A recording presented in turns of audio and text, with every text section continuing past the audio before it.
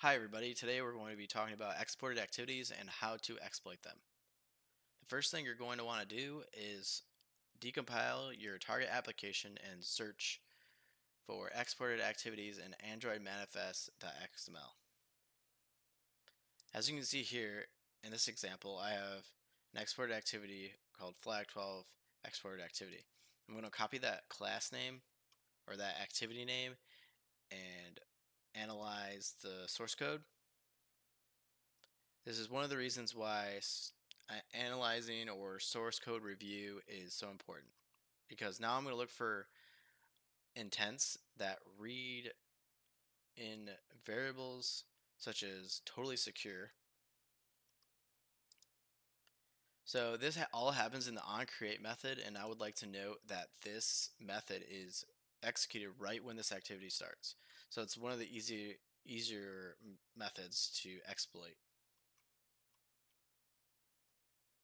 So we can see that the intent is being converted to a URI here.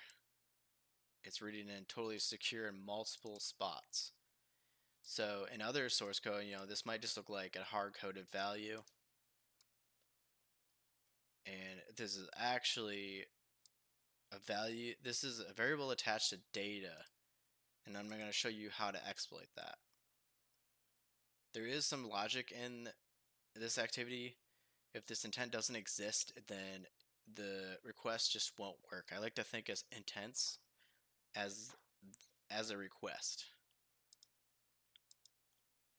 There's a boolean that shows that only HTTPS is accepted,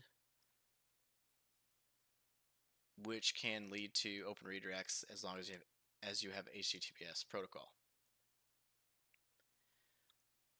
Next, as you can see, this big highlighted area is saying that set JavaScript enabled can lead to XSS vulnerabilities, which is a fact in this case. So now let's exploit this application. I'm going to start the VM and have my terminal ready.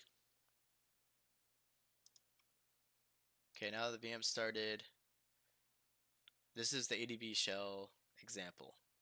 So the -n flag provides the application name and full path to the Android activity that it is vulnerable.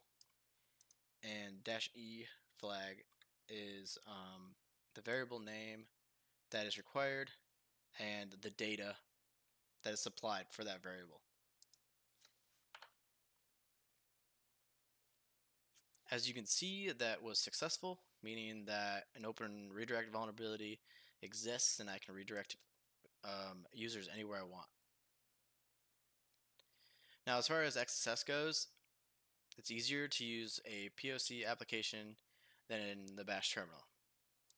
So I made a POC application, or proof of concept. Now, I'll walk you through what exactly is happening here. An intent is being made, then I set the intent to use the application that has the exported activity. Now I'm putting the data that I want to provide in right. I'm reading it in right here. So totally secure is going to equal this JavaScript payload. And lastly, I'm sending the intent to the vulnerable application. Now if I start it, you can see it was successful. So that is how you exploit open redirects and XSS in Android applications. Thank you for watching. I will go over exported activities more during my talk at VerseSecCon 2020. I'm super stoked. Until next time.